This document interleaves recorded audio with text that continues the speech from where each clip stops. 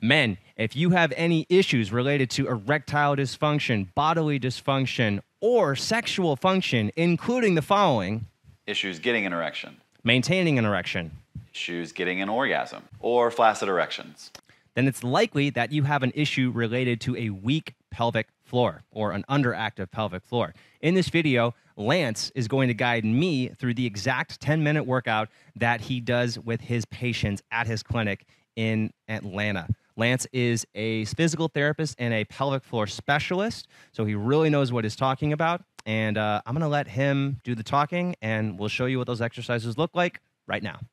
First up, we're going to go through general pelvic floor mobility paired with our breath work. Breath work and pelvic floor mobility go hand in hand. And so first up, I always tell patients we're going to start in a comfortable position where you feel like you can completely relax, whether that's on the floor or in your bed. You're going to be with knees up towards the ceiling. And first, I always start out with just going over the breath work, so what we call diaphragmatic breathing. So you're going to think about breathing in through your abdomen as if you're, I always tell patients, smell the roses and blow out the candles. So you're going to take a big breath in through your nose, you're going to inflate through the ribs, breathe all the way into your abdomen like you're breathing air down into your pelvis, and then you're going to exhale like you're blowing through a straw, slow, sustained breath out. Good, let's do another breath in, big breath in, expand through the ribs, exhale, gentle breath out through the mouth. So that's part one, diaphragmatic breathing. Now, with pelvic floor mobility, to make sure that we're isolating the right muscles, I always tell patients we're going to start with a contraction, or what most people know of as a Kegel. So with this, we're going to pause the breath work for a second, and to isolate the pelvic floor specifically, you're going to think about contracting the pelvic or the muscles as if you are trying to stop the flow of urine, or as if you're trying to tighten the sphincter so that you're preventing the escape of gas. So I want you to try to do one of those contractions. Dean, do a contraction like you're trying to squeeze, stop the flow of urine, trying to lift up the testicles up off the floor, and then just let that relax. Good. You might feel an abdominal contraction with this, but the important thing to remember is not to compensate with squeezing the inner thighs, squeezing the abdominal wall too hard, or squeezing the glutes. With this, I want you to think about it as if you're sitting on a bike seat. Those are the only muscles that I want to be contracting. So let's go through that contraction again. You're going to think about squeezing, trying to draw the testicles up and in, and then now you're going to let that relax. And so now we're going to go through the exact opposite of that, or what I call a pelvic drop, or a pelvic floor lengthening. So with this, you're thinking of the external anal sphincter as a mouth yawning, or a flower blooming, or a jellyfish kind of billowing out. You're trying to generate pressure in the pelvis so that you're expanding the tissues out. So with this, sometimes it's easier for people to feel this expansion whenever I have them start in a Kegel or a contraction. So I'm going to have you squeeze, try to draw everything up and in.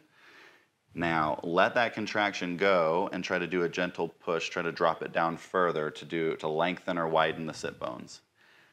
Good, and now squeeze, try to pull up and in, try to draw the penis up and in, and then let that go.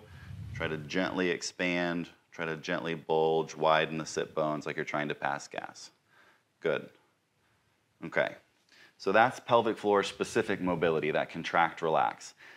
Now we're going to pair that with the breath. And this is really important that we get the two to sync up. So with this, on the inhale, when we inhale, the diaphragm should drop down and the pelvic floor should lengthen and expand with it. And when we exhale, the diaphragm rises and the pelvic floor should gently pull up and in. So we're going to try to make this mechanism, reinforce this mechanism. So you're going to take a big breath in, try to widen the rib cage, expand like you're expanding an umbrella, gently bulge the pelvic floor, try to widen and expand, and then exhale. You're going to squeeze and draw the pelvic floor up and in like you're trying to stop the flow of urine or stop yourself from farting. Good.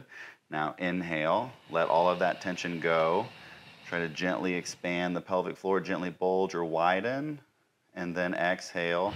Try to squeeze, pull the pelvic floor up and in. Good. So this is totally different from if you have an overactive pelvic floor. Right. So with somebody with an underactive pelvic floor that has the symptoms that we were talking about before, we're trying to strengthen the pelvic floor and get things working in tandem with our breath work. With somebody with an overactive pelvic floor, those people, we're just trying to relax the tissue. I'm not so concerned about getting the muscles strengthened at this point. We're more working on flexibility with those people. So let's move into the next exercise. The next one is in this exact same position. It's another pelvic floor specific exercise, what I call pelvic floor endurance holds. So with this, it's the same breath work and it's the same pelvic floor mobility, but on the exhale and the contraction, you're gonna contract and squeeze and hold for as long as you can. The goal is to shoot for around 10 seconds. So let's go through this together. You're gonna inhale, just like we have been doing, expand through the pelvic floor with the inhale, and then exhale, you're gonna squeeze, try to pull the pelvic floor up and in, try to make your penis jump or lift the testicles and hold that contraction for as long as you can. Let's count together. 2, 3, 4, 5, 6, 7, 8, 9, 10. And if you don't feel like you can hold your breath for that long or maintain that contraction, that's okay. We're really just trying to work on the endurance of the muscles and holding that contraction for as long as you can. If you feel like you have to give out before 10 seconds, that's completely fine. Just stop when you need to and start over again. So let's go through that again. Let's do one more of these. So you're going to inhale, expand through the rib cage, expand through the abdomen, gently bulge through the pelvic floor, and then exhale. Try to squeeze, pull the pelvic floor up and in, like you're stopping the flow of urine. Let's hold that contraction. 1, 2, 3, 4, 5, 6, 7, 8, 9, 10. Good. Yeah, and that's hard for me to do. So, keep in mind that one common cause of an underactive pelvic floor is just an overall lower baseline of physical fitness. So I'm struggling with this a little bit. So if you're struggling with it, I think that's pretty normal. Yeah, we're just trying to improve your baseline and just get general strengthening into the tissues. Okay, next up, we'll move into a bridge exercise. This is a common one that I give to patients. So with a bridge, just like most of you know, lifting your hips up towards the ceiling, we're going to incorporate breath work and pelvic floor mobility into this as well, just like the last two. So you're going to take a big breath in, inhale through the ribs. This time you're going to exhale, squeeze the pelvic floor and squeeze through the glutes to lift your hips up off the ground. Good. And then you're going to inhale, lower your hips down, relax the pelvic floor, gently expand. Good. Exhale, squeeze the pelvic floor, pull up and in, squeeze through the glutes. Let's do one more. Inhale down. And exhale up, squeeze, pull the pelvic floor up and in. Good. So if people have issues engaging their glutes, it's a common problem that I hear. What would you tell them? With this exercise, the important component is really the pelvic floor mobility. And so if you're having a hard time feeling your glutes fire, I would say just focus on the pelvic floor contraction and just focus on lifting your hips up. We're just trying to get full body movement with pelvic floor integration. Cool. Yeah. Good tip. And then if you guys really do want to do better glute engagement, try doing it just outside of this workout and try doing it with one leg. And usually that should help with isolating and getting that glute to turn on. Guys, if you're looking for more ways to build strength, I've got an awesome free 7-day beginner's yoga for men challenge. Core strength, hip strength, all of that stuff is in there. When the video is done, click the link in the description below and you can sign up for free. So next up, we're going to get off the ground a little bit and we're going to do some squats. So I'll have Dean hop up. And with this, general fitness is important, and if squats aren't something that's part of your routine, depth doesn't really matter. We're just trying to get full body movement with pelvic floor integration. So with a squat, you want your feet to be a little wider than your hips or whatever is a comfortable stance, and it's the same breath work that we have been doing. So you're gonna drop down into a squat, inhale as you drop down, but then exhale, you're gonna think about squeezing the pelvic floor and trying to draw everything up and in as you stand up.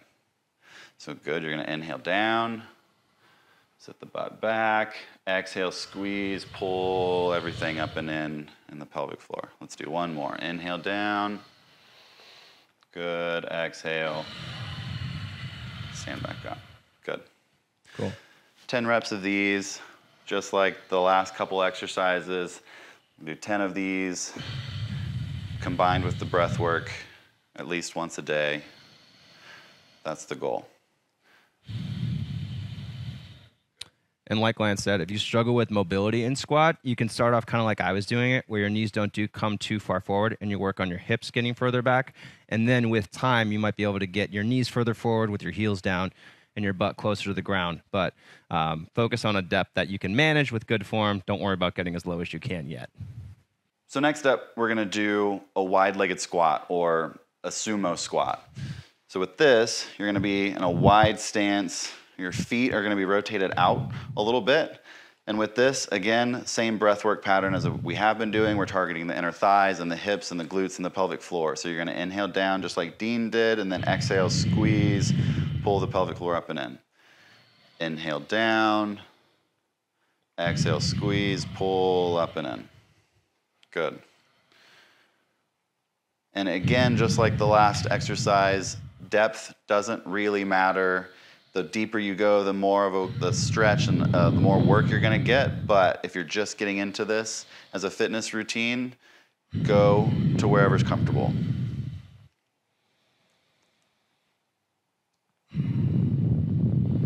Good. Same thing, 10 reps of those, just like all the other exercises. Once a day, every day. Good. So how often and how many times should we do this per week, and how long will it take till we notice if it's working or not?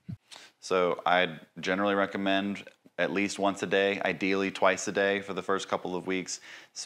Doing this program for the first 6 to 8 weeks is generally when we start to see the full results of all the work that you've been doing. Got it. So what are some things to expect as we're going through this repetition? Like, is soreness normal, or like what else? So if general fitness isn't a part, or exercise isn't a part of your daily life or routine, you might be a little sore after doing some of these exercises. We're using some muscles that you might not be using on a regular basis, and so moving them in a different way might cause some soreness. And who's going to benefit the most? What age groups or what types of people are going to benefit the most from this type of exercise? People who aren't super into fitness or who don't exercise regularly are definitely going to benefit the most from this, but also the older age range that might just have some general overall weakness that just need a little bit more strengthening to the pelvic floor specifically would also benefit from this. Yeah, I think those are really good points. So if you have struggled or you just haven't made fitness a priority, following along to a workout like this makes it really easy. You don't have as much motivation required. You don't have to worry about people looking at you. Just press play and do your best. And then if you're older, muscle mass declines significantly as we age. You might not have had to do any strength work before, but if you're getting older, 50s, 60s, 70s, you might have to start training, and this is a good way to do that. Yeah, Dean, all the work that you're doing at Manflow Yoga is great for people in this demographic that need a little bit more pelvic strengthening. I actually use a lot of the stuff that you already work on with your guys in my actual practice in Atlanta, so keep up the good work. Cool. Thank you. All right, guys. So if you watched this video and you enjoyed it, bookmark it, do it again, add it to your favorites. Make sure you do it consistently. Again, if you can do it once or twice per day, how long should we do it for? Or how long until we expect results? You should notice results in the first couple of weeks, but within the first 6 to 8 weeks, you should definitely see some kind of improvement with your symptoms. Cool. All right, guys. So keep doing the workout. Like this video if you found it helpful. If you want to see more from Lance and I, leave a comment, let me know, give me some feedback, subscribe, don't miss out on future videos. We've got other videos in this pelvic floor series to help you out. And if you don't already follow Lance, go check out his stuff, Pelvic Floor Specialist. You can find me on YouTube, TikTok, Instagram at Lance in Your Pants, or you can check out my website at flexptatl.com. Sweet. All right, guys. If you're looking for an overview on pelvic floor dysfunction for men, we made a video for that. Click over here, watch it. It'll be really helpful, give you some really helpful information. We'll look forward to seeing you on that video, and thanks for watching.